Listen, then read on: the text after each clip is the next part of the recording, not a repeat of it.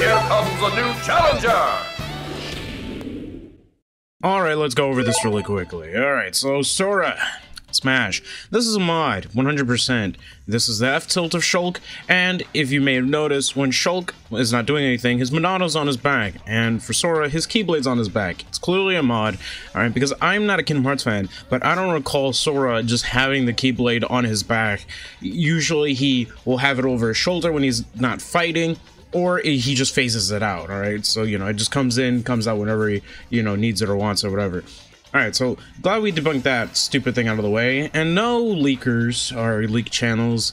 There is no chance of this being real. Sora could be revealed at the Game Awards, but that doesn't necessarily mean that this leak is real. Please stop doing this. Alright? This is why leak channels always get a bad rap, because they keep doing stuff like that. Stop it. You know better. Alright. Gosh. I guess that's what happens when two of the bigger leak channels that really died off are Block Content and Lex Chris on. But anyways, let's talk about Jonsey, the main portion of this video. So, what do I have to say? Well, it's not a lot, really. I just wanted to talk about Jonsey because I know a lot of people are thinking he's going to be at the TGAs. Me, personally, I don't even know if there will be a reveal at the TGAs. That's just people saying there might be, but that doesn't mean there will be, just so we're clear, okay? Now, why are people thinking Jonsey? Well, it's because of one of those interviews of no comments after being asked about Smash. And look, while this has resulted in stuff, as for instance with Steve, there was the stuff of Minecraft a year ago, I believe it was, at Minecon when someone was asked about Smash. They just didn't really have a comment. And Suda51 also said no comment when relating to Smash, and then he got a Mii costume. So it could be a character, it could be a costume, it might even be a spirit, who knows. But let's just get into it, okay? Let's just talk about it. Why would Jonsey be a bad pick for Smash? Well, not because Fortnite is bad. I don't, but for me, I'm very subjective. I don't let, community opinion sway me. I played Fortnite, I enjoyed Fortnite, I don't play it anymore. But when I did play it, I did enjoy my time with it, and then Smash Ultimate came out, and then I stopped because of Smash Ultimate came out.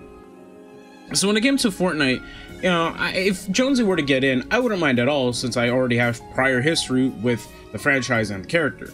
So in that sense, I don't really care if he gets in or not. The problem here is that, well, it'd be a very toxic pick, because let's face it, while you, the viewer, yourself, may want Jonsey 100%, without any other reason other than you genuinely think he'd be a great character to have, that's not a majority of people.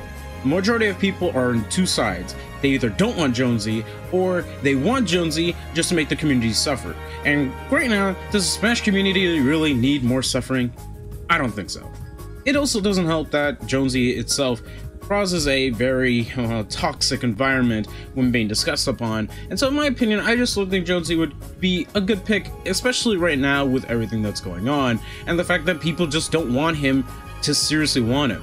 At least with Minecraft, it's been around for even longer, and it's inspired several games. I mean, come on, it's just a game that has done so much for gaming, not just because Minecraft is a popular game, but it's done a ton. Alright, it's done a lot. You can't deny it. I see people, kids, schools using Minecraft for programming classes and other educational stuff, It's not just a game where you play in a sandbox, it's more than that. So when Minecraft gets in Smash, as a fighter, I'm genuinely not surprised. I feel it deserves it, even if I myself wouldn't have thought it would have happened. And me personally, I grew up playing Minecraft as a kid, and I learned a lot from playing Minecraft as a kid, way more than I do with more schools nowadays. So I'm just saying, if anything deserved it, it was most likely that. But Fortnite really hasn't had that same level, you know what I mean? And that's why a lot of people don't really think Fortnite's a good choice, because, well, what happens when it does become irrelevant, It's not gonna be the game that everyone wants to play anymore, and when that happens, well, what do we do now? Game's dead. It's in Smash, so I guess it won't be forgotten, but game's dead. You know what I mean? Me, like I said, I don't care if Jonsey gets in. Me, I play the game, so if he gets in, sure, I'll be hyped.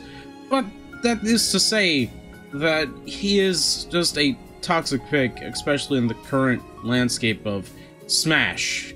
You know what I mean? Nintendo, why'd you cancel Splatoon tournament? Come on, man. But that's neither here nor there. Whether you like Jonsey, whether you hate Jonsey, I think we can all agree that people just don't want him in for the right reasons. At least the majority of people don't. With that being said, leave your thoughts in the comments below. Do you think Jonsey's gonna happen? What are your thoughts on this video? And do you think he'll be at the Game Awards? Me personally, I don't even think there will be a Game Awards reveal. Last time people thought a Smash reveal was gonna happen at the Game Awards, it ended with Fast and the Furious. So, with that all being said, I hope you enjoyed. Press that funny red subscribe button as I want to make it to 300 before the end of the year. You know what I mean? You know what I mean? Come on, help me out. I'm just trying my best. It is so much pain to try to convince people, but please, keep back. With that all being said, stay safe out there, and I hope you have a great day. Peace.